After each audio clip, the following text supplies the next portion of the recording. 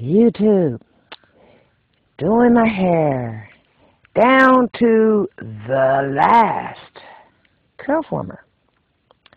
And guess what? Chunk of hair left. So, there are several options. Yes, I'm back to using a comb, but kind of have to for this particular thing I'm about to do. Got vinegar water here because every now and then, you know, if you overdose the aloe vera, you want to balance with vinegar. And I have a section this big and one curl former. Obviously, all this hair is not going to fit in one curl former. So what to do?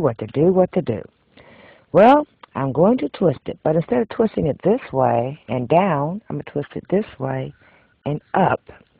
And then I'm going to anchor it into the last curl former. Okay. Now, the reason why I'm twisting it up is that way when the hair comes out, it will match the pattern of the rest of the hair.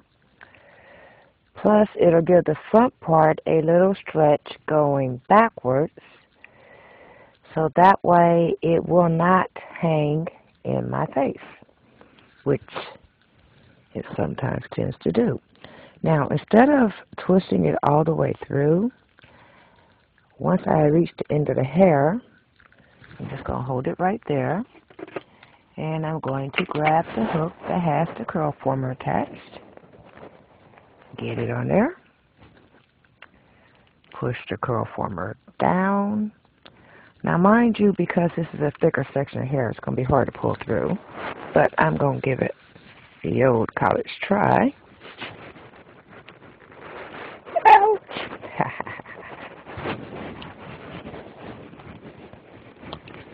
Okay.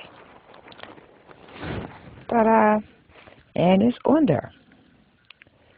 So, this, well, hold on, let's see if I get close enough where you can see. So, this section all the way over got twisted.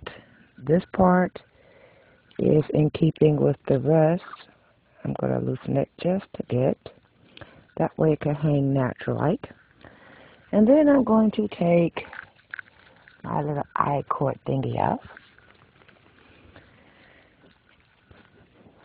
And if you hold on a second, you'll see something interesting develop. Ta-da! That's kind of how the finished hairstyle is going to hang. Now, what I'm going to do with this section when it comes out, I think I'm probably going to leave the twist in. And that way the hair will literally fall like this. And if you haven't noticed by now, curl formers dry.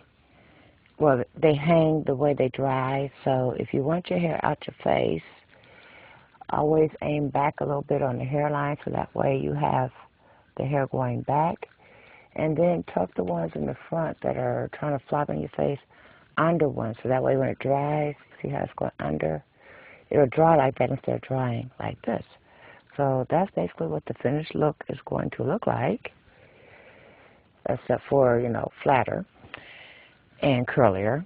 And I will be back later with, you know, before and after type pics on my blog, because that way you can see this and what it ended up being.